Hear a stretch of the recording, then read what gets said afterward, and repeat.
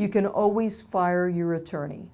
If you are unhappy with your attorney, you don't trust that attorney, you can't communicate with that attorney, you can fire that attorney. However, if the attorney has been appointed to represent you by the court because you don't have the funds to hire your own lawyer, that is going to become more difficult.